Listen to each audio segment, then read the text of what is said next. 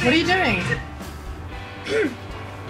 You three, Byron, Dumaine, Longaville, have sworn for 3 years' term to live with me, my fellow scholars, and to keep those statutes that are recorded in this schedule here. Your oaths are passed, and now subscribe your names, that his own hand may strike his honor down that violates the smallest branch herein. If you are armed to do as sworn to do, subscribe to your deep oaths, and keep it too.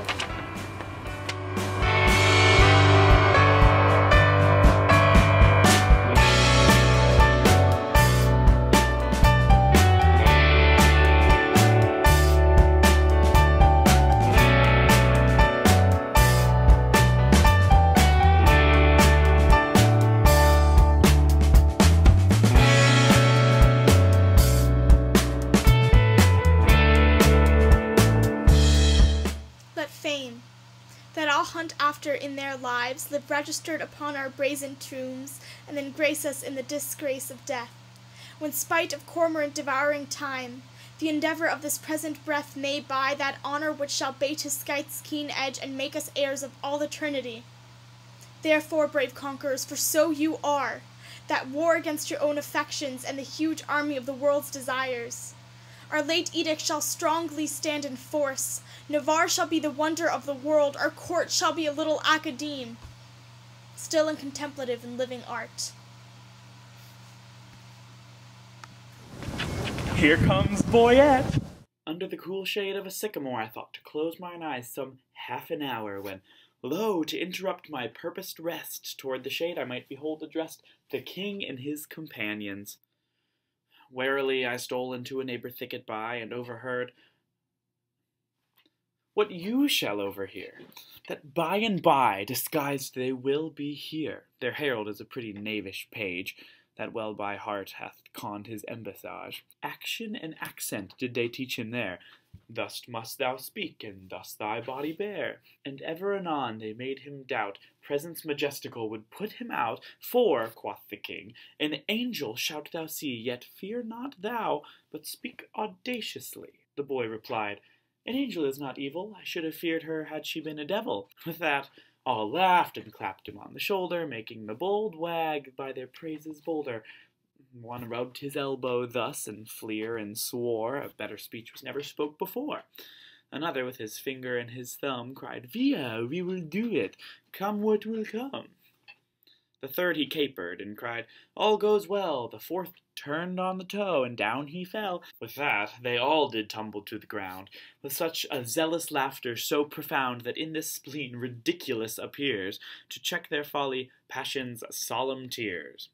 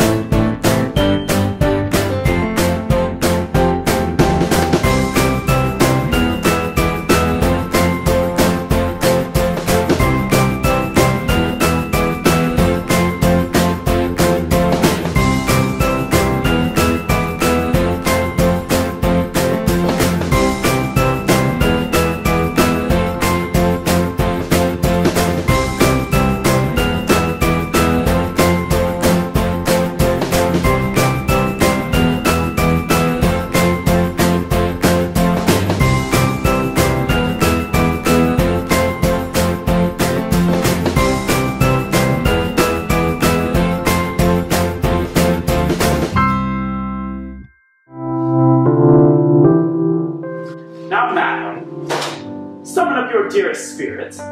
Consider who the king your father sends, to whom he sends, and what's his embassy? Yourself, held precious in all the world's esteem, to parley with the sole inheritor of all perfections that a man may owe, matchless Navarre. The plea of no less weight than Aquitaine, a dowry for a queen, be now as prodigal of all dear grace, as nature was in making graces dear. When she did starve the general world beside, and prodigally gave them all to you. Good Lord Boyet, my beauty, though but mean, needs not the painted flourish of your praise. Beauty is bought by judgment of the eye, not uttered by base sale which happens tongues. I am less proud to hear you tell me, I'm less proud to hear you tell my worth than you, much willing to be counted wise, and spending your wit in praise of mine. But now, to task the tasker. Good Boyet, you are not ignorant, tall-telling fame doth noise abroad. Navarre hath made a vow, 'tis painful study shall to wear 3 years, no woman may approach his silent court. Therefore, to seemeth it a needed course, before we enter his forbidden gates to know his pleasure, and in that behalf, bold of your worthiness, we single you as our best moving fair solicitor. Tell him, the daughter of the King of France, on serious business, craving quick dispatch, importunes personal conference with his grace. Haste signifies so much while we attend like humble-visaged suitors as I will. Proud of employment, willingly I go. All pride is willing pride, and yours is so. Who are the votaries, my loving lord, that are vow fellows with this virtuous duke? Lord Longaville is one. Know you the man? I know him, madam. At a marriage feast between Lord Perigord and the beauteous heir of Jock Falconbridge, solemnized in Normandy, I saw Longaville. A man of sovereign parts he is, esteemed, well-fitted in arts, glorious in arms, nothing becomes him ill like he would tell. The only soil of his fair virtue's gloss, if virtue's gloss will stain with any soil, is a sharp wit matched with too blunt a will, whose edge hath power to cut, whose will still wills. It should none spare that come within his power. Some merry mocking lord be like it so. They say so most that most his humors know. Such short-lived do wither as they grow. Who are the rest? The young Jumaine, a well-accomplished youth, of all that virtue loved for virtue loved. Most power to do most harm, least ill-knowing, for he hath wit to make an ill shape good, and shape to win grace, though he hath no wit. I saw him at Duke Alarcon's once, and much too little of that I saw, and is my report to his great worthiness. Another of these students at the time was there with him, if I have heard it truth. Baron they call him, but a merrier man within the limit of becoming mirth I never spent an hour's talk withal. His eye begets occasion for his wit, for every object that the one doth catch the other turns to a mirth-moving jest, which his fair tongue conceits expositor, delivers in such apt and gracious words that aged ears play truant at his tales. And younger hearings are quite ravished, so sweet and voluble is his discourse. God bless my ladies! Are they all in love? That every one her own hath garnished with such bedecking ornaments of praise. Here comes Boyet! Now what admittance, lord? Navarre had notice of your fair approach, and he and his competitors in oath were all addressed to meet you, gentle lady, before I came. Marry, thus much I have learnt, he rather means to lodge you in a field, like one that comes here to besiege his court and seek a dispensation for his oath, to let you enter his unpeopled house. Here comes Navarre! Fair princess, welcome to the court of Navarre. Fair, I give you back again, and welcome I have not yet. The roof of this court is too high to be yours, and welcome to the wide fields too wide to be mine. Hear me, madam, you are welcome to my court. I will be welcome then, conduct me thither. Hear me, dear lady, I have sworn an oath. Our lady help my lord, he'll be forsworn. Not for the world, fair madam, by my will. Why, will shall break it, will and nothing else. Your ladyship is ignorant of what is. Were my lord so, his ignorance were wise, for now his knowledge must prove ignorance. I hear your grace hath sworn out housekeeping. It's deadly sin to keep that oath, my lord, and sin to break it. But pardon me, I am too sudden bold to teach a teacher, I seemeth me. Vouchsafe to read the purpose of my coming, and suddenly resolve me in my suit. Madam, I will, if suddenly I may. You will the sooner that I were away. for you'll prove perjured. Oh my God. It's you and Mitchell. Oh, see, my beauty will be saved by merit.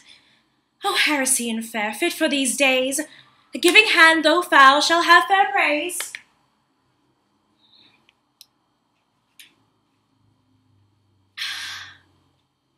But come, the bow. Now mercy goes to kill, and shooting well is then accounted ill. Thus will I save in my credit in the shoot, not wounding. Pity would not have me do it. If wounding, then it was to show my skill, that more for praise than purpose meant to kill. And, out of question, so it is sometimes glory grows guilty of detested crimes, when, for fame's sake, for praise an outward part, we bend to that the working of the heart. As I, for praise alone, now seek to spill that poor dear's blood, that my heart means no ill.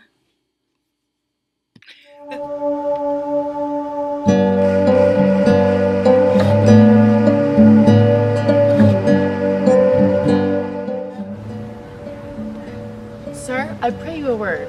What lady is that saying? The heir of Alencon. Catherine, her name. A gallant lady. Monsieur, fare you well.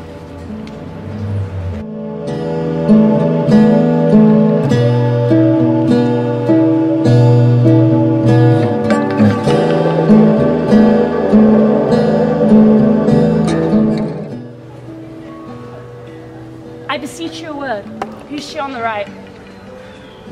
A woman. Sometimes. And you saw her in the light. Perhaps lights in the light. I desire her name. Oh, but she hath but one for herself. To desire that were a shame. Pray so, whose daughter? Her mother's, I have heard. God's blessing on your beard, sir. Be not offended, sir. She is an heir of Falconbridge. Nay, my collar is Ender. She is a most sweet lady. Not unlike, sir. She may be.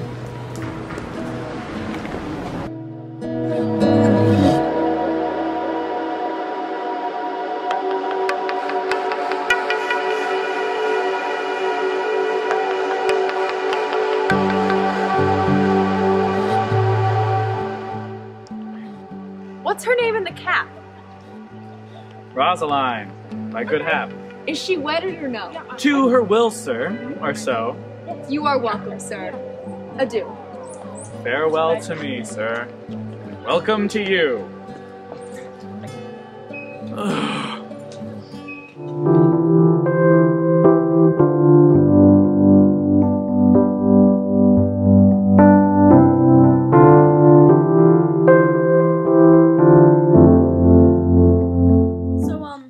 This is a poem I wrote for the princess.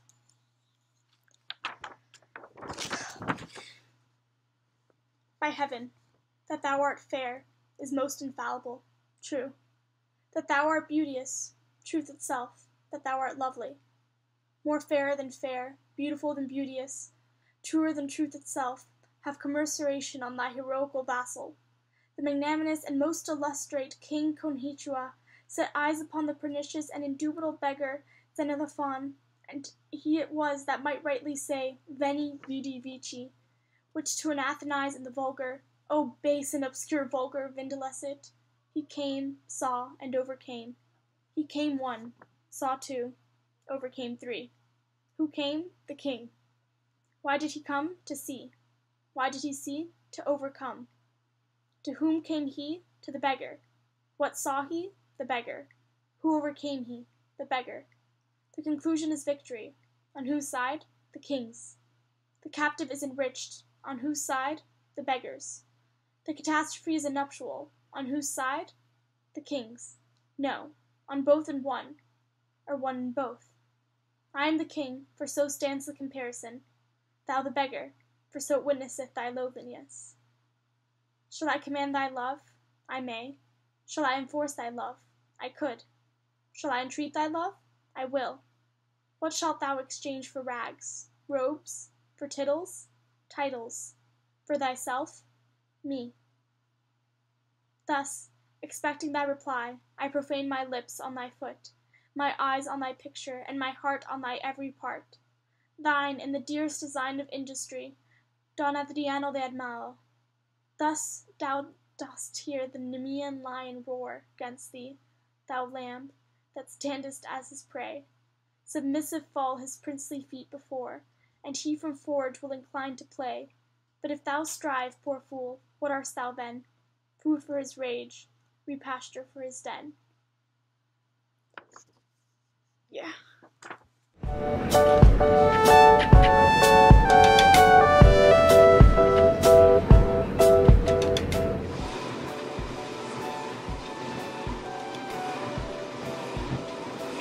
Did I not dance with you in Brabant once? Did I not dance with you in Brabant once? I know you did. How needless was it then to ask the question?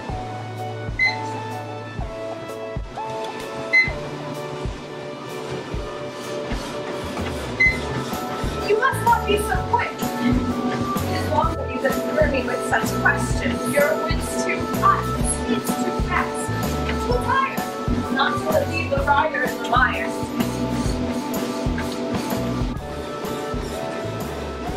What time of day?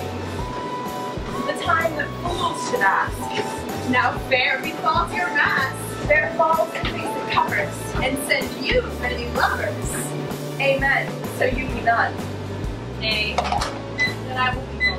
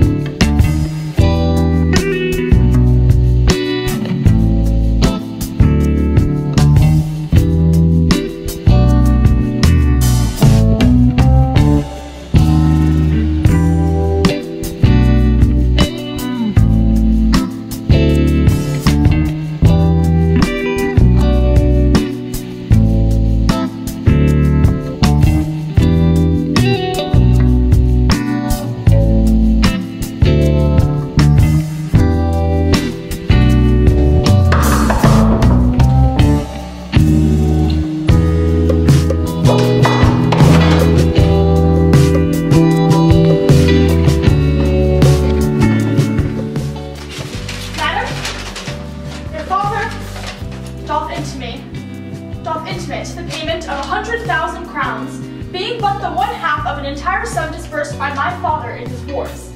But say that he or we, as neither have received that sum, yet there remains unpaid 100,000 more, in surety of the which one part of Aquitaine is bound to us, although not valued to the money's worth.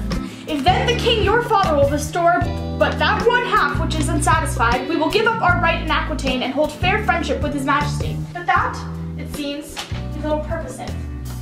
For here he doth demand to have repaid 100,000 crowns, and not demands, on payment of 100,000 crowns, to have his title live in Aquitaine, which we much rather had depart withal, and have the money by our father lent than Aquitaine, so yielded as it is.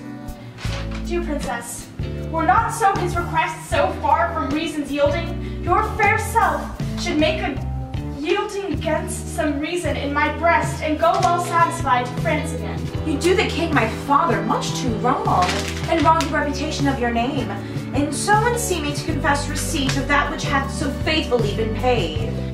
I do protest I never heard of it, and if you prove it, I'll repay it back or yield with Aquitaine. We arrest your word. Boyette, you can produce acquittances for such a sum from special officers of Charles his father. Satisfy me so. So please, your grace, the packet has not yet come where that and other specialties are bound. You shall have a sight of it tomorrow. It shall suffice me.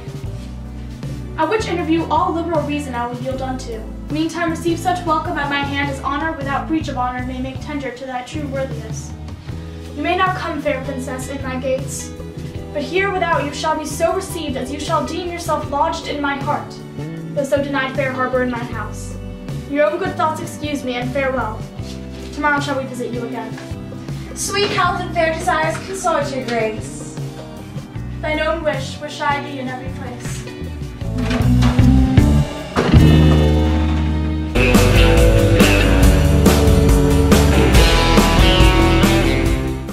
are worse fools to purchase mocking so. That same Barone I'll torture ere I go. Oh, that I knew that he were in by the week. How I would make him faunt and beg and seek, and wait the season and observe the times, and spend his prodigal wits in bootless rhymes. So, pertant like would I o'ersway his state, that he should be my fool, and I his fate.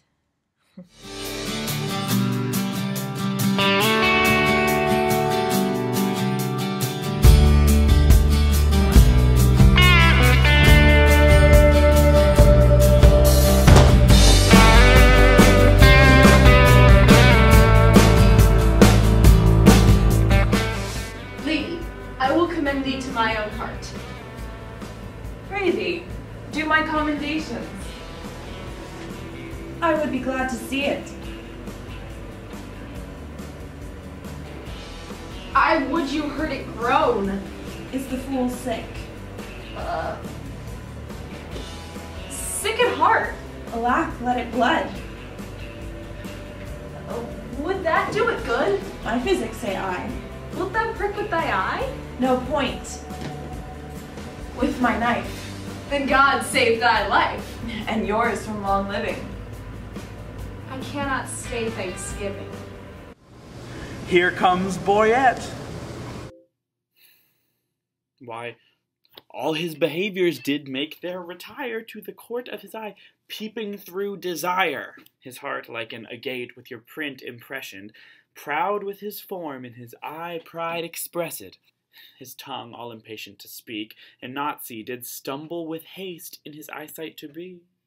All senses to that sense did make their repair, to feel only looking on the fairest of fair. Methought all his senses were locked in his eye, as jewels and crystals for some prince to buy, who, tendering their own worth from where they were glassed, did point you to buy them along as you passed. His face's own margent did quote such amazes, that all eyes saw his eyes enchanted with gazes. I'll give you Aquitaine and all that is his, and you give him for my sake but one loving kiss?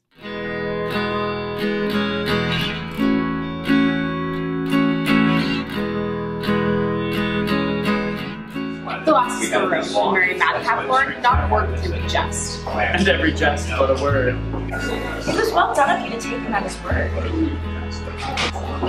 I was as willing to grapple as he was to board. 2 pot sheep's married. And wherefore not ships? No sheep, sweet lamb, unless we feed on your lips. You sheep and I pasture. Shall that end a jest? So you grant pasture for me? I'm so gentle, Lord. My looks not so common, though several may be. Belonging to whom? To my fortune's enemy. Good wits will be jangling, but gentles will breathe. So poor wits will much better use of Navarre and his bookmen. Which is he?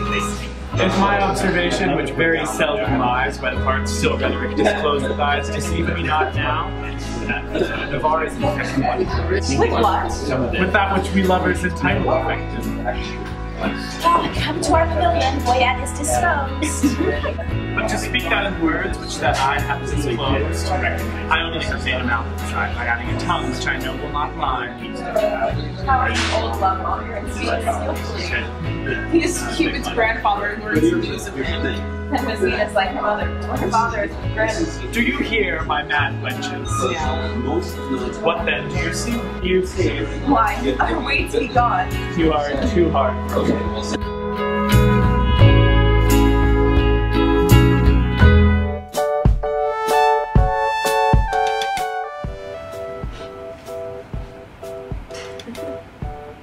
Your mistresses never come in the rain for fear their color should be washed away. Twere good yours did for sir to tell you plain, and find a fairer face to not wash it today. I'll prove her fair, or talk till doomsday here. No devil will fright thee then so much as she. I never knew a man hold vile stuff so dear. Look, here's your love. My foot, her face. Oh, if the streets were paved with thine eyes, her feet were much too dainty for such tread. Oh, vile. Then as she goes what upward lies, the street should see she'd walk overhead. But what of this? Are we not all enough? Nothing so sure, and thereby all forsworn. Then leave this chat, and good Byron, now prove our loving lawful, and our faith not torn.